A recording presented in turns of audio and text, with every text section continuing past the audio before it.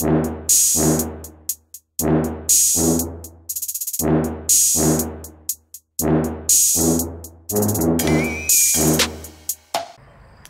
it going today, my friends? Sorry I've kind of been gone for a little while. Went through the summer. It's, you know, all this stuff going on. It's kind of slowed things down.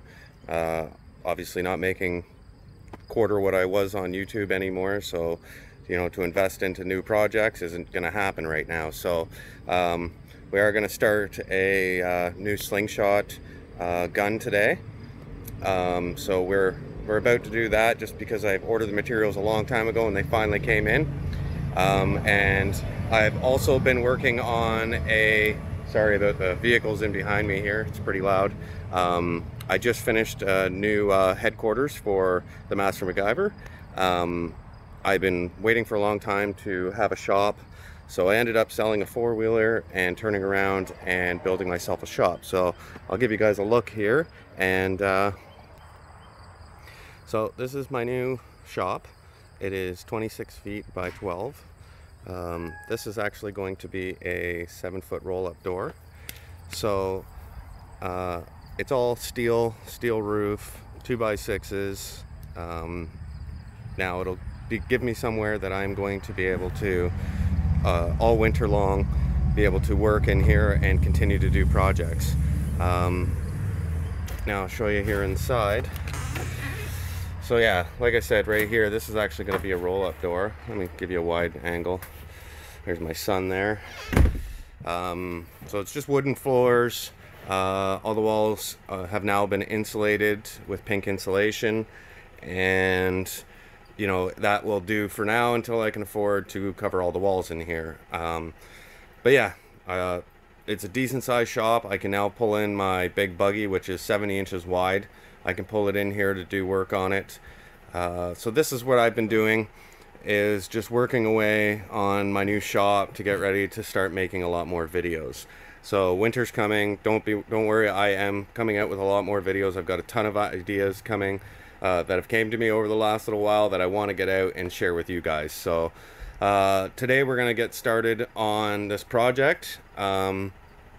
So this is, we're going to use a piece of countertop that I used or got from an old job. So it's about 1.5 inches thick, a little over that. I think it's about 1 5/8 inches. Solid wood. So we're going to cut our gun out of this, and I will show you all of the trigger mechanism. This is what I had to order from China. That took forever to get here. So this trigger will be for the gun, and then here's the bands. I got the 3 or 6 bands. I don't know if this is going to work 100%, but this is what we're going with right now, and then some ammunition for it too. So that's where we're at now. We're going to get set up here with the table saw and everything and get ready to start cutting this. Get the jigsaw out, and we'll have to probably do a little bit of hand shaping with this too. Maybe even use some flap discs. Okay, I've now got it all set up. I just took my 22 pellet gun as a reference. So what I did, it's really hard for you guys to see on this camera, I see, but I just kind of traced out what kind of shape we wanted, and you know, we'll determine barrel length after we get the right amount of stretch from our slingshot bands. So first we're going to cut all this out. We're going to have to bend some metal to do a trigger guard and stuff like that. And you know, there's going to be a lot of shaping and stuff to get this, you know, looking a lot nicer. So I will we're going to take a skill saw here, cut any of the straight lines like the barrel, and then any of the other you know, tight circumferences and stuff like that we will do with the jigsaw. So we'll bring you back here once we got the rough cut out. Okay, we have now got the initial frame, you know, taken out. It's, you know, pretty close match to the 22 that's over there, or the, yeah, pellet gun still. So we're still gonna have to build the Y for the end of it and account for that distance. But right now we're gonna start shaping this into, you know, a lot more, you know, comfortable on the hand. But I think actually before we do that, we're gonna drill out for the trigger and stuff, so I know distances, so I don't over sand in areas I shouldn't over sand in. So yeah, so we're gonna get set up on the drill press, drill out the center of that to accommodate this, and we'll have to use a chisel to have that counter sunk in there a little bit, not too much though, because these things have to be above the top. So once we get something figured out here, we'll bring you back. Okay guys, so what I'm using right now is an 80 grit flat disc for my grinder.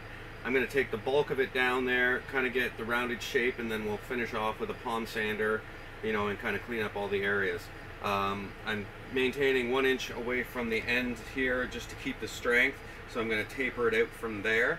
That's the goal anyways, and you know, I'll just kind of take you through me shaping this thing into place, or into the shape.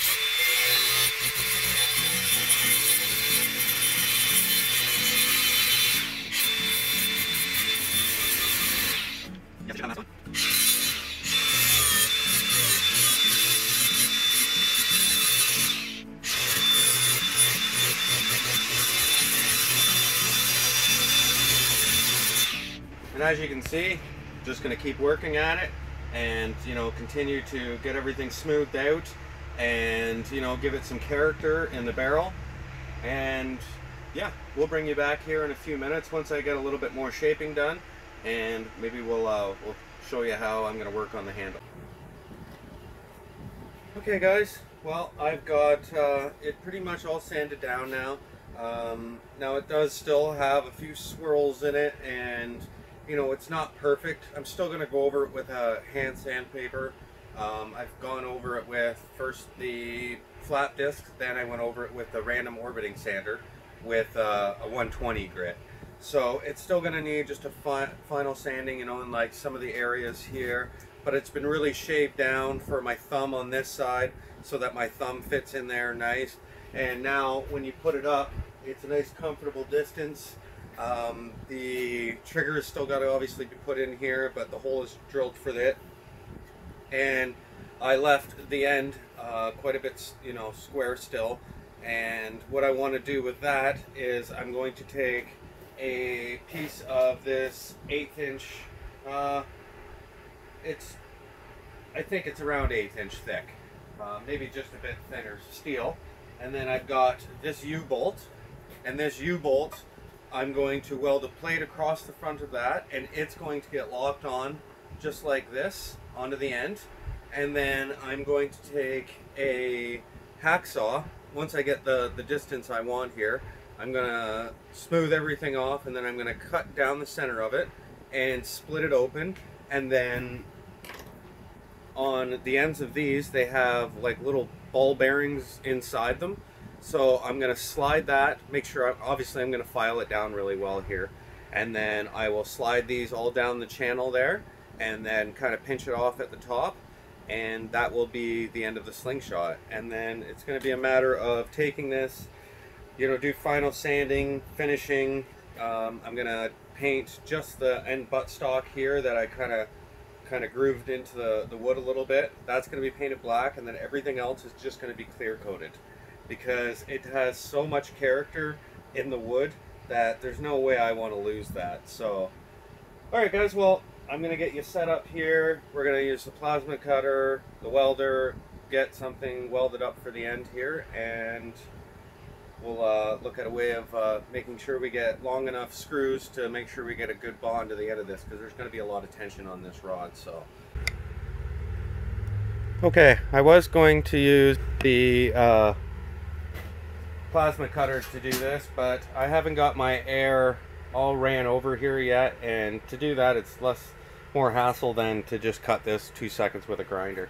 So I'm just going to cut this quick here, and then we'll get the welder hooked up and get this attached to it. Okay, so now that we have that piece off there, it's really hot right now. So, ouch. So we'll get that there. Yeah, just throw my sleeves on here, I use these Lincoln ones. They're great for in the summertime when you don't have a long sleeve shirt on and you don't want to be burnt by all the slag, because this is flux core. So now all we're going to do is just put this U-bolt on here, just like that, and then we're going to weld it all out, and then we'll be ready to make all the other cuts and adjustments.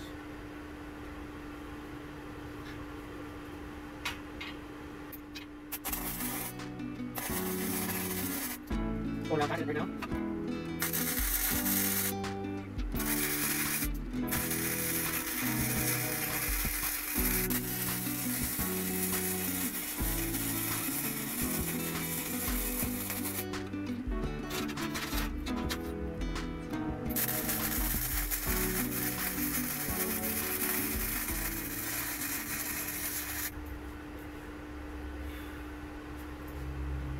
There we go. I'm going to clean those welds up there, and they should be pretty decent. 40 Easy Welder 140 MP. I am running at 6 on the wire feed and 5 1/4 or 5 1/2 on the power. I always run about half more wire than I do voltage or amps, and I find I get the right amount of fill with that, and yeah, it seems to work out a lot better. And like, show you here in a second. And as you can see, it gives you a decent weld. There's a little bit of ferocity in that weld there, but I'm going to go over anything just to strengthen it. I'm going to cool this down a little bit. Alright, now that's cooled down a little bit. I can see I want to add a little bit more to the bottom here. And then I'll take the flap disc and clean everything up, and we will be ready to start you know, cleaning all this up, slicing the lines in and all of that. So let me finish this weld up.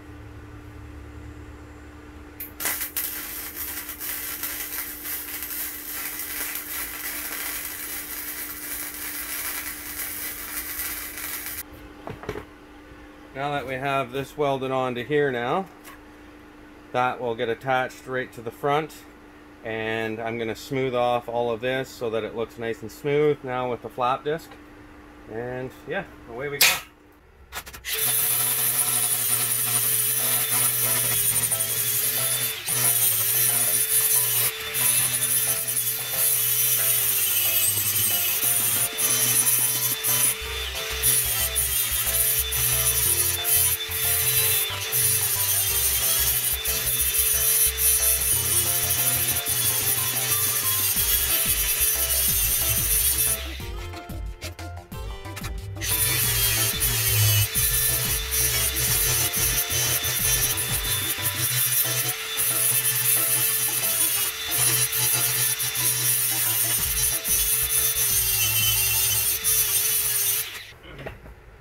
Okay, now I've got this piece here to go on, and I just need to drill the holes now and cut down these pieces here so I know where it's going to line up and everything, but I need to get it on there, excuse me, and test everything first before I determine how long I want to keep these. Okay, so now I've got the gun clamped here in the vise. This plate's ready to go on. I've now cut little slots down with the grinder here, and then once I get those bands in there, I've also taken a little pin file here, just a little flat pin file, filed all the edges off so nothing's sharp here anymore. So now I can take this, and I'm using one big long lag bolt, because once it's on here it can't go anywhere because it's cupped along the bottom of the metal here, so there's no way for it to spin. So we're gonna put this bolt in here, kind of get this thing set, well, put together, other than you know, maybe well, I guess we will get the trigger set into, and then I got to get a trigger guard built for it. So we need to find a piece of metal. I think actually I can cut a chunk off of that, and we'll use that and form it into a trigger guard. And then other than that, it will be ready to be disassembled once, and then we will paint it and get it ready for its first test shooting. So kind of exciting. Looking forward to this. It's been a lot of work. I've got about 6 hours of work into this now. So there we go. That's done. Now that's locked on there. Now you can see how that's going to be where the actual green parts of the bands fit in. So they will all lock inside there. Then I'll pinch off the end, or maybe even just wrap a little bit of wire. I'm not 100% sure yet. Just kind of winging this. And I guess next we'll get the handle installed on here, or the trigger. Okay, we got these little ball bearings specifically for slingshots. So you're gonna stick that little ball right inside the little pocket there, and then you just pull it back and slide it in between the trigger. So just like so. And now the trigger, there is no safety on this, so that trigger is hot. So you got to be careful where you point it, just like any other gun. So I'm gonna sit back here. We're gonna shoot it at this cardboard box, and let's see if we can get any kind of penetration. It may just bounce off. I'm not 100% sure. This is these aren't the highest strength bands you can get, but you know, for somewhere to start, we'll see how this goes, and we can always increase them. So I'm gonna go sit back here and let's see if we can shoot through this cardboard box. 5, 4, 3, 2, 1, go. Holy, it shot right through it. There it is. Right through that cardboard box, like butter. So that is pretty simple to build. We built it in an afternoon. I still do have to build the trigger guard. So once I get that done and we get it all refinished, we'll take it out and we'll shoot a few things. So we'll bring you back when we get to that point.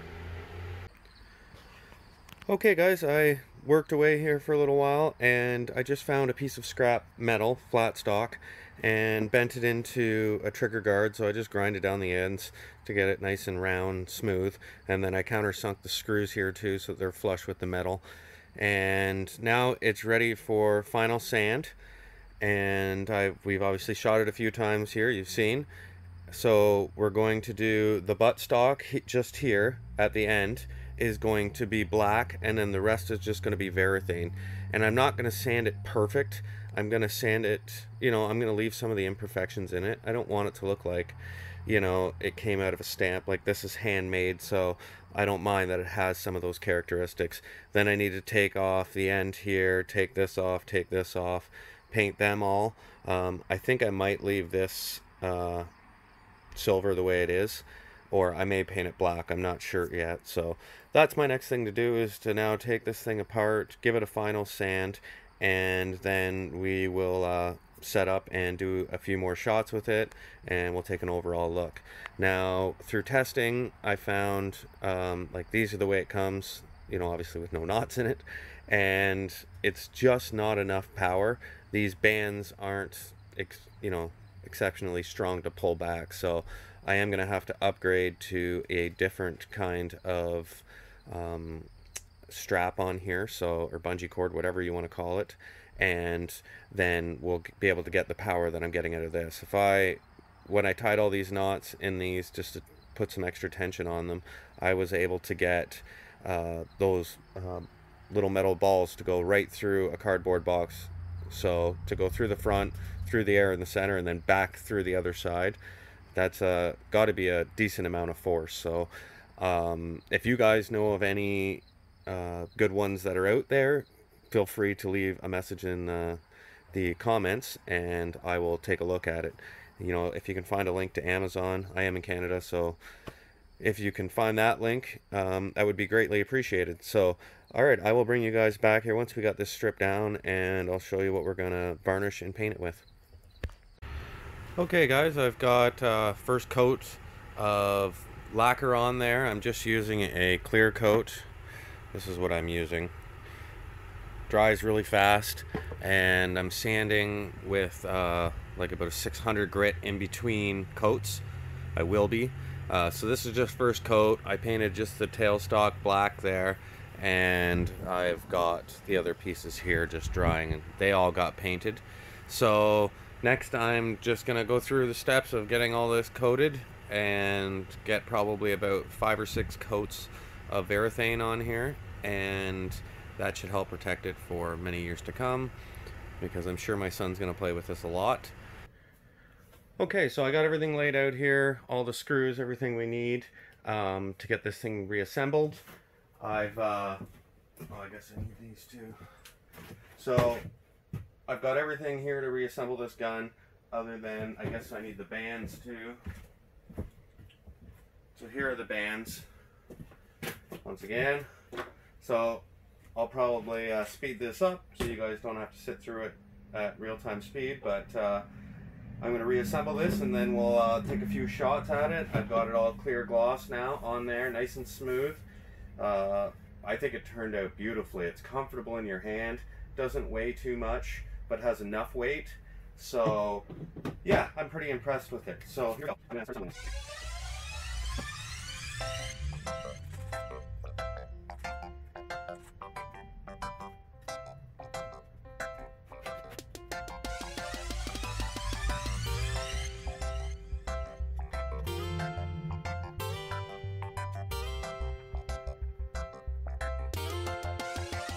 Okay, and anybody that wanted to see this closer, there you are.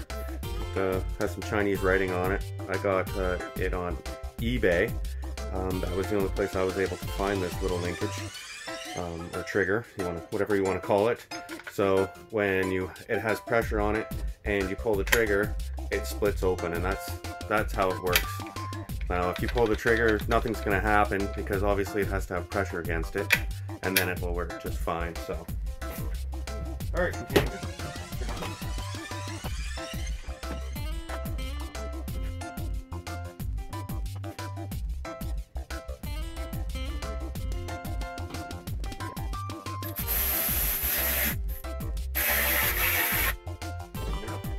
That part's back on there. Now I am going to take some black paint and just touch up around the end of this bolt, but it's kind of hard to put it in and not strip any of the paint off it, but no big deal. Just 2 seconds to touch that up, but I'll do that off camera. So now the gun is essentially fully assembled, other than, and because I used a U-bolt on the front here, it kind of gives a flat area, so the gun will sit by itself up and down. So, and then these are just going to slide into these. Now remember, I used a needle file to file down the insides of this so that it wasn't sharp enough to cut the. And there you go. Now it's fully assembled. You lock it back just like so. So maybe I'll load it here real quick for you, and then we'll set up and we'll do a few shots, and maybe we'll find some interesting stuff to shoot. So once again, this is what I'm using for shot. Just little ball bearings. They work great for this size of pocket and this size of trigger here. So you just put it in the pocket right at the back, pull it back, and then just slide it in. Now be very careful. I would recommend never using this indoors, because if you're loading this and your fingers let go of that strap, it's going to shoot that ball bearing across, and you could shoot out a window or shoot somebody. Hopefully you're smart enough to keep the gun not aimed at anybody, but some people are careless, let's be real. So that's what it looks like, fully loaded and revision, and you should be good to go. So I will put links in the description to as much of the parts that I used I can find. Now I'm not sure if they sell this, so I may put a link to eBay just to help you guys out to be able to find this. Now if I can't, you just go on eBay, search, what did I search? Slingshot trigger, I think is what it was called, something like that. But check that out, and yeah, all right, let's get something set up here and we'll take a few shots. Okay, we got first up here is we've got a overripe bell pepper, and the other one is a green tomato off of our plant that we have thousands of tomatoes on. So first we're going to shoot the pepper. We're going to see what happens there. Now I did put the box in behind there just in case it goes through. It's not going to ricochet. It'll just stay inside the box. And then we'll take a few shots at it and see what happens.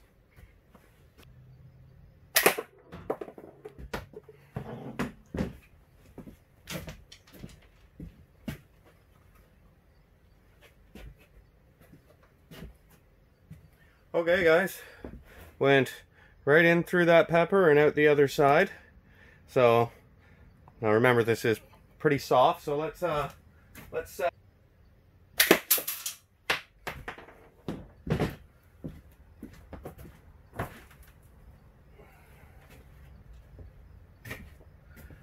right through that tomato, split it right in half. Went through there like butter. So yeah, you can tell it has enough power. Obviously my aim's off a little bit. I hit it kind of on the side, but you know, it's not going to make things explode. But if you hit a rabbit or, you know, maybe a squirrel. Okay guys, well, there you go. The gun is now complete, ready for my son to use it.